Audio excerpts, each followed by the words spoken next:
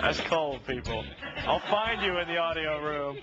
Oh, boy, Intel's much-hyped Centrino. They've been leaking information about it for months. Some of it true, some of it a little different than we thought. We finally had a chance to get it in the labs, put the systems through their paces. Can you see this? Is it as good as advertised? TechTV Labs Technical Analyst Hahn Choi is here to give us the goods on Centrino. Now, we should point out, everybody thought Centrino was going to be a processor.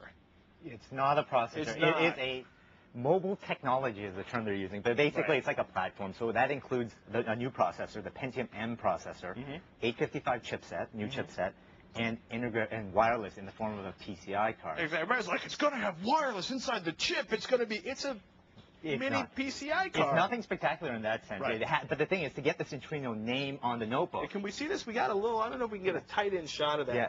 It's actually that little tiny thing right there. That's the little Centrino badge. To get that badge, though, you have to use Intel's wireless card. And only Intel's wireless card. Only Intel's wireless card. So if one piece of that puzzle is missing, it's not a Centrino notebook. Then you'll see the Pentium M label on it only. And we should point out, let's get to the Pentium. Pentium M is a sick mobile processor. It is a really impressive processor. The whole system, like with the chipset, because the chipset really is an important part of the process. So the chipset and the processor together, incredible so far. Incredible increases. What's it doing? It's good. We're going to show the benchmarks in a second, folks. But what are they doing to actually get the huge increases in battery life and decreases in power consumption? Well, in the past, what they used to do is just throttle the chip up and down in performance. Now they're doing that, but in combination, they're shutting off sections of the actual chipsets as well. So if the hard drive isn't being used, say you're reading something, they'll shut the controller off.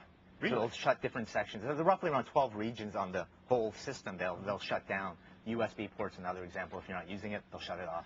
802.11b, if it doesn't receive anything, it stops polling. It stops. It increases the time between polls, so in case you do walk into range. But you know, right now you're saying you're looking for the icon to shut it off. You don't really have to do that anymore. It's all behind the scenes. Check out the benchmarks. First one coming up here. Lame MP3 encoding. We basically averaged out a bunch of Pentium 4M notebooks versus the Centrino Pentium M notebook. So a Centrino, a Pentium M notebook, is newer than a Pentium 4. Check out the difference. Confused? Yes, actually I was. 163 seconds for the Pentium M notebooks, 193 seconds on average. That's what, about a 18% increase?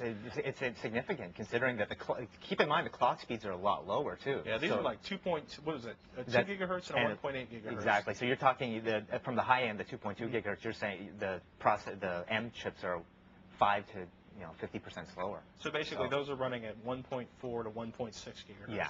So you're Pentium M. Yeah. Considerably lower clock speed, considerably huge performance. Check this one out. Overall application performance. This is a new benchmark for us. Bapco Mobile Mark 2003. What's it testing? It actually uses applications, Word, Excel, Photoshop. Runs through its paces, but it also tests a battery at the same time. So you don't have to. Typically, we would run a separate script for just battery, but now you're doing it at the same time on the same applications. So over the previous 25% slower clock speed, 25% faster. It's pretty impressive on the applications benchmark. They have a megabyte of level 2 cache in there now. It's doubled the cache, so that definitely helps. Cache always helps with applications. Very nice. Now, should we show them the battery? Oh, the battery is just this is ridiculous. This is killer. Check this one out. Battery life. We looked at a ThinkPad X31 versus the previous X30. This is actually one of the lower increases. Check out the difference. A 30% increase in battery life from 3 hours and 42 minutes up to 4 hours and 51 minutes. And the typically saw anywhere from an hour to a 3-hour increase in battery life on notebook models. On the bigger models, they typically added bigger batteries to compensate to get so we're hitting almost 7 hours in some notebooks. But even if you take that out of the picture, it's still a significant improvement. And keep in mind the P4 chips are actually going to be using more power than the 1.2. Which one? You actually did the calculations. You figured out because to offset the fact that they were putting huger batteries on these.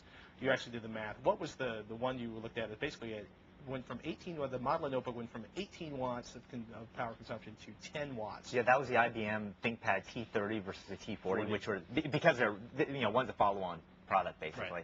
So it's about 8 watt savings. So Pentium M processor with the 855 chipset. I think we're going to give it a huge thumbs up. Oh, a huge thumbs up. This is like, we've been waiting for this for such a long time. And when we, P4 launched, they said, oh, it's going to be under a watt of power and all this, but it really didn't show it. The numbers were exactly the opposite of what they were saying. But this time they actually delivered. And which is a delightful shock. Except for that wireless thing, I'm not totally thrilled with that. But still, I'm glad they're pushing wireless. And a big company like that pushing wireless really helps all of us. We've got reviews online from IBM. We've got Toshiba and Dell. Gateway is on the way of all the Pentium M processors. Is there a huge price increase, a discrepancy between the Pentium 4M and the Pentium M? Actually, all it is basically replacing the high-end Pentium 4 chip. Basically, those are dropping in price, and then this Centrino's coming in on top. So you're going to see an equal. Except, in some cases they've added other things like one of these notebooks has an 80 gig hard drive, which is I've never seen before. Pricey, you pay for that. All right, Hahn Choi, TechTV Labs, excellent article up on the screensavers.com. Plus, you can expect him to be back in a few weeks when the 12 new AMD mobile processors that were announced today show up for testing. We're going to have some notebooks with those in them. Coming up.